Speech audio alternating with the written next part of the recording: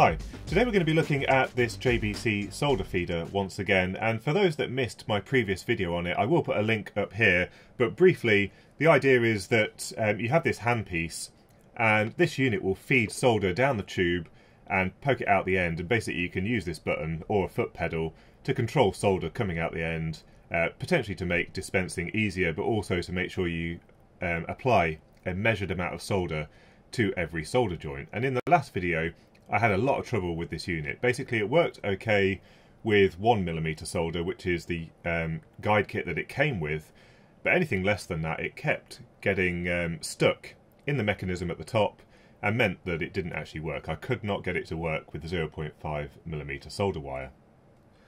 So the way this unit is supposed to work is you have your reel of solder at the back here and you feed the wire through this ferrule here into these rollers here, and these are the drive rollers. So there's a motor on this side and this one is freewheeling, but that just sets the gap for the solder wire to go through. And at this point we've gone from pulling solder wire, which is absolutely fine, to pushing solder wire through the entire rest of the system. And when we're talking about really fine solder wire like this 0.5mm solder wire, any kind of resistance will just cause that wire to buckle at any opportunity here. And as a lot of people mentioned, in things like 3D printers, after the drive rollers you completely contain the filament, in the case of 3D printers, with tubing or whatever else to stop it having that ability to crumple and then get stuck in the mechanism. But we've got quite a few areas here that are open, and that's where we were seeing the solder wire getting bunched up. So the solder wire goes through this little ferrule again, and then through these two rollers here, and this is potentially where the problem lies. So here we've got a roller that is attached to an encoder to make sure that the solder wire is being fed through, and then this is like a tension roller to make sure it gets pressed up against there. And what JBC have said and what they've supplied is a replacement spring for this, because this one apparently is applying too much pressure for the system, and then basically fine solder wires get gummed up in here. And one thing I did notice when I was feeding solder wire through this, at least with the 0.7mm solder, if I held this open I was able to get the solder wire all the way through to the end. So potentially this will fix it.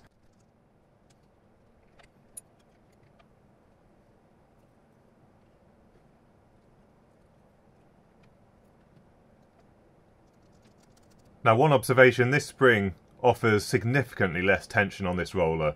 There was quite a lot of force here before, now it's barely applying any force whatsoever, so perhaps this will work. Let's try and feed some solder wire through the system.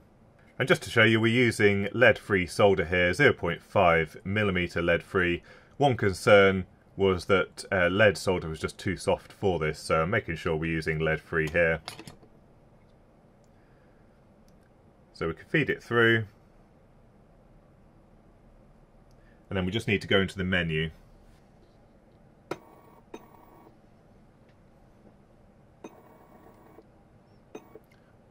Well, it's got stuck already. Might snip the end off at an angle to try and make it a bit pointier. Try and get it absolutely straight.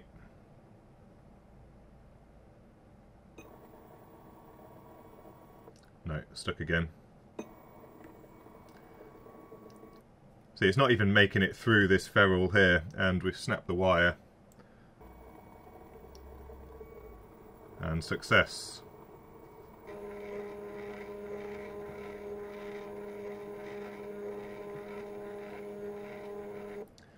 And there we go, we have actually made it through.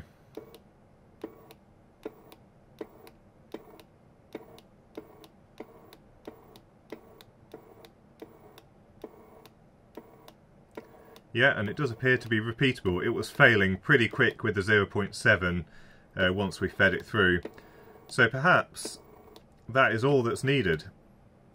But I'm not entirely convinced about this part here. I've had many times where I've struggled to get the solder wire through it, and it seems to be an easy place for the wire to get crumpled. So I actually designed an alternate part in FreeCAD, and you can see it's got a tapered entrance, it's got a 0.55mm hole right through the centre, and the other thing about this one is it's quite a lot longer.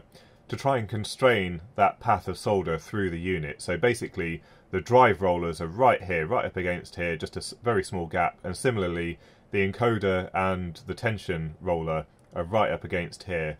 So if the wire buckles, it really shouldn't happen here or just before the rollers. If anywhere, it's going to be where it's easily accessible after all of the rollers. And that's where our sponsor for today's video, PCBWAY, come in, and most of you will know them for their PCB fabrication facilities, PCB assembly, and also 3D printing. But today we've got some parts that have been CNC machined, and here they are. This is two of those ferrules that I've had made, one of them in aluminium and one of them in PTFE, which I thought was quite interesting because with the PTFE we should get that self-lubricating property, and it should really help the solder glide through it. So we're going to try and install these into this and see if it at least improves the feeding the solder wire through in the first place, but hopefully it just prevents any chance of that wire buckling around this mechanism here.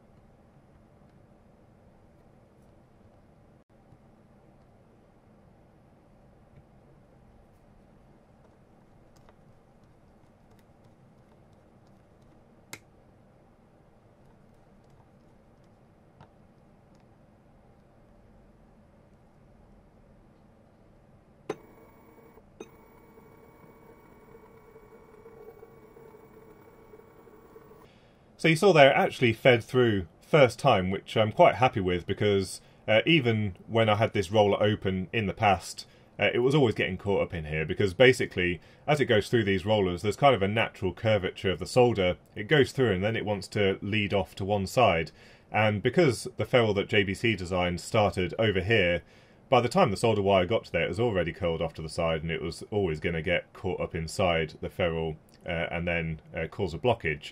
But now we're catching it right as it comes through the roller and making sure that there's nowhere it can go before it gets to this roller here. So this seems to work much better.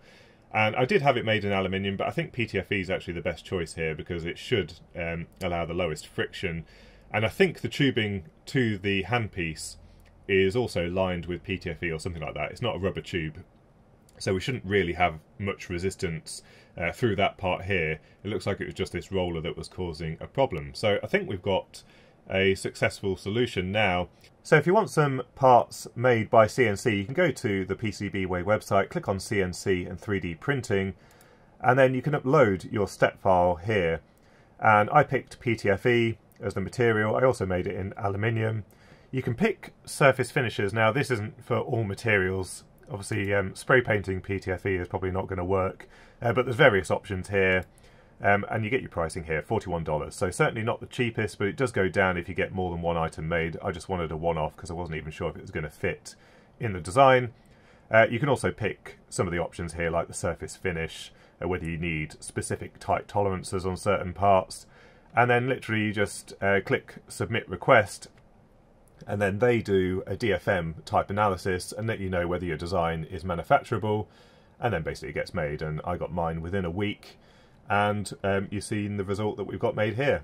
So here is the aluminium part, and this was made using the roughest surface finish. I didn't have any specific requirements for a finer surface finish, but I'm assuming that they made this with a CNC lathe, and I designed it with that in mind, so making sure everything was concentric around the centre point, and that there weren't any parts that would need special machining techniques to keep the cost down.